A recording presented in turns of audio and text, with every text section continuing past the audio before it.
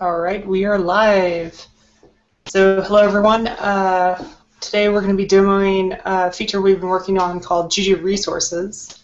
And right off the bat, there's two different components to this feature. There are what we kind of think of as service-oriented portions of the feature. So interacting with charms that are deployed into your model. And then there are a portion of the feature that are geared more towards the charm store. We're just going to be talking about the service-oriented aspects of this feature today. The charm store stuff will come later, and we'll be demoing that, as we complete it. So just one more little quick intro thing before we get going here.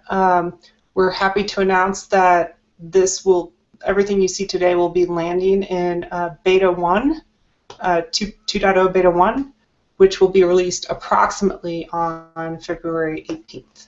So you'll be able to grab that and play around with it and get all the good stuff that we're going to be talking about today. So having said that, Eric is going to be walking through a little demo script here to show out all the new goodness, and we'll get started. So Eric, would you mind sharing your screen? Yep.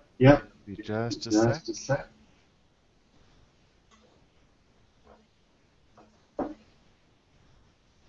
All right. Okay, All so right. here we go. We have a LXD environment or LXD controller set up, and we're going to just show what we got. Basically, nothing on there right now. So then the first thing that we're going to do is we're going to show the different files that we're going to be using in the charm that we're using for this demo. So right here we have our different hooks and the charm metadata. I'll scroll back up a little so you can see that. So metadata.yaml has a new section called resources with each resource specified and the information you see here as part of that. So there's nothing too special about it. Just you can see that we have 3 resources here, and so we'll go on down to you see this in the install hook.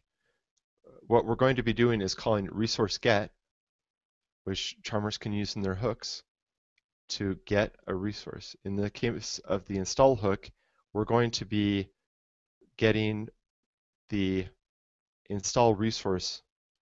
And what that means is that the resource will be pulled down from the controller to the where that unit is, and it'll be stored in a particular place, and the path to that file that got downloaded from the controller will be printed out by resource get. So we capture that and we stick it in that res path. And then all we're going to be doing with that information is we're going to be setting that to status in on the controller so that we can really easily just see what happened when we called resource get. And the update status hook, which we see here, is basically the same thing. In this case, we'll be looking at upload resource. So it just gives us the opportunity to monitor what happens with these 2 different resources and the way that we're going to be treating them.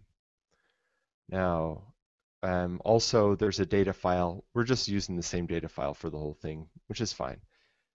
But in normal use, there'd be a little more to it. You'd probably have more useful data.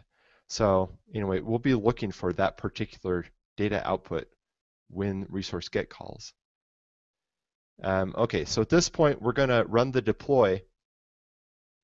And once the service is deployed, we'll we'll be able to take a look at resources and everything. And one thing you'll notice, here we're running the command. So you can see the command that we've just run. One of the key differences here is that we have this tac resource option. Tac resource allows us to specify at the command line when we deploy a local resource that we want to upload to the controller. So in this case, we took this install resource and we've uploaded for it the file that's located at that path, which is the one that I just showed right up above where it's labeled resource data file. So just to clarify for everyone, install resource, that's the name of the resource, right? That's not a special keyword or anything? Exactly. So now the deploy has been issued. Let's just run status real quick and see where we're at with that.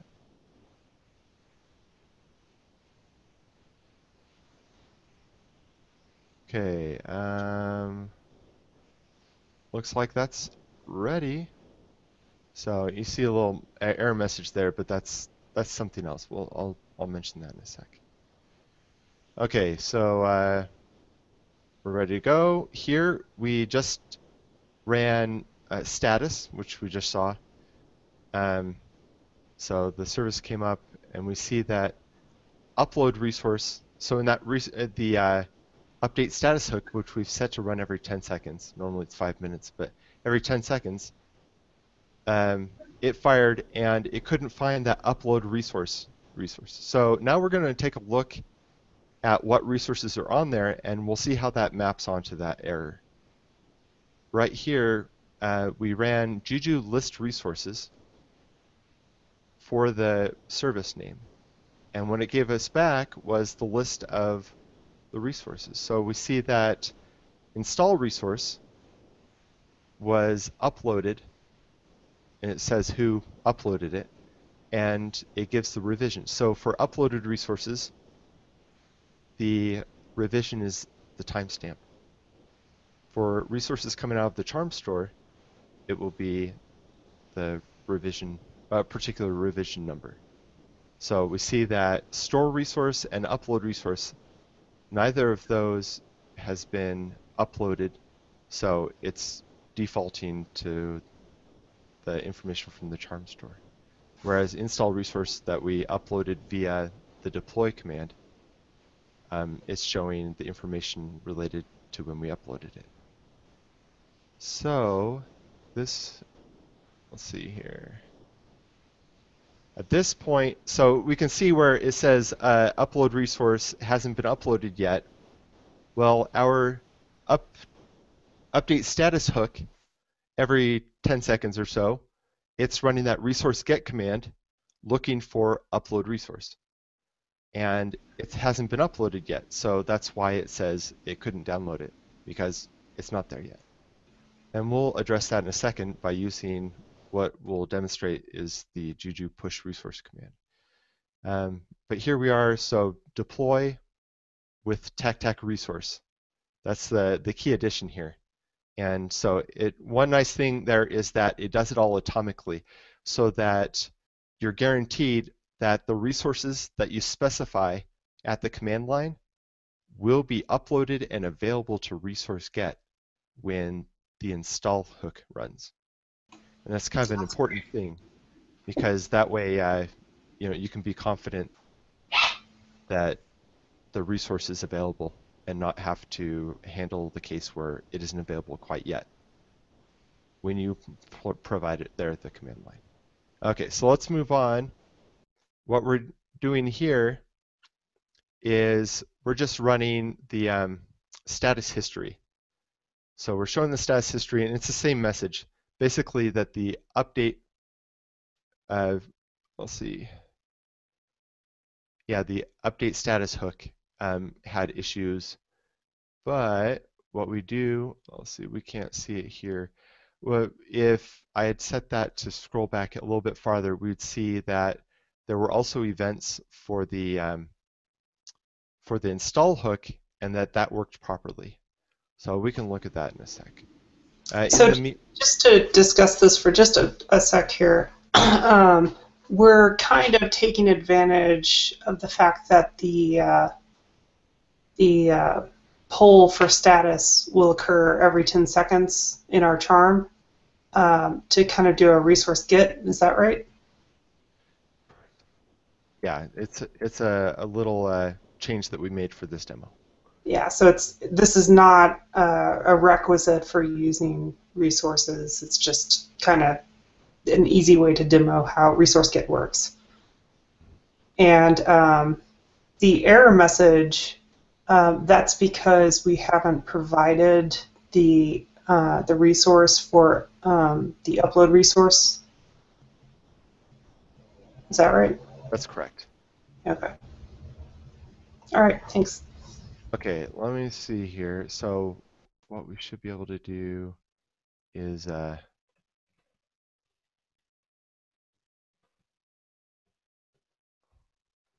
okay. So what we're gonna do is just flip back over here. I wanted to show this real quick. Um, if we do Juju status history, and we're gonna say minus n 500, just so we capture basically everything. Then we're going to do that for star say. Maybe pipe that to Les. Yeah, well, we're going to just pipe it to, yeah, less will be fine. I was going to, yeah. Okay, so here we had the normal stuff going on, and then it runs the install hook, and then we see that our install hook succeeded. The resource get call in the install hook did not fail, and we get the output from running it, both the path and the content of the file at that path. So what we see is that resource get returned the correct path, which is this one, and this is the path where the charm can go to actually access that file. Then we also demonstrate here that the content of that file is correct. It's the content of the file that we uploaded to the controller. So now over here on the unit, we actually have the same file. It got pulled down via resource get to the controller into the file at that path. So that's what we're demonstrating here. Okay. So what we'll do now is we'll continue. What we're going to do is we're going to upload the upload resource. We're going to upload that same file, but you could upload any file you want. And then we'll show how now the update status hook is succeeding. So we do that. We use the push resource command, which is the command that's been added to allow you to upload resources to the controller. And when you upload a resource to the controller, the Juju will use that resource instead of the one out of the charm store for that resource for that service.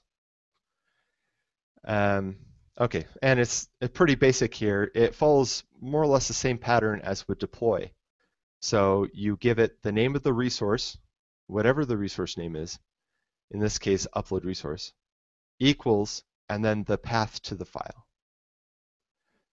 So that worked, and now we're going to run, well, we've given a little bit of time, so the update status hook runs every 10 seconds. We're going to, right now, we're going to take a look at that resource. Now we can see that upload resource, whereas before it said the same as store resource, charm store 0. Now it demonstrates that we've uploaded it by showing the user that uploaded it along with the timestamp of when it was uploaded. And now we've given enough time that update status hook should have run a couple times now. So we can run Juju status history, and now we see that instead of that error, now it's showing us the same information as with the install hook. except this time relative to the upload resource. It's giving us the correct path and the correct content for that file. Very cool. So now what we're doing, just one more time, we show list resources, what we just talked about, and then here we're going to run it one more time. Okay, what did I do wrong here? Oh, Juju.